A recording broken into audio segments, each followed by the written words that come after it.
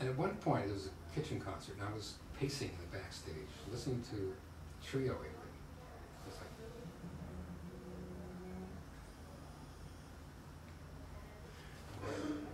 no, Bill, you gotta get out of this. Just, and my heart was going back to real music. Interesting. And I had you to were bounce hearing back. your own music and saying, I've done this, I need to do something else. And it was choral, basically, Hmm. that got me there. And the impetus was Greg Smith, Mm-hmm. who asked me to write a piece for the Greg Smith Singers. Wonderful. And I wrote 2 motets, which you would be doing on the program. Oh, terrific. So that's Yes. my first breakthrough piece, and he did it on tour. Everybody heard it, and Chanticleer heard it.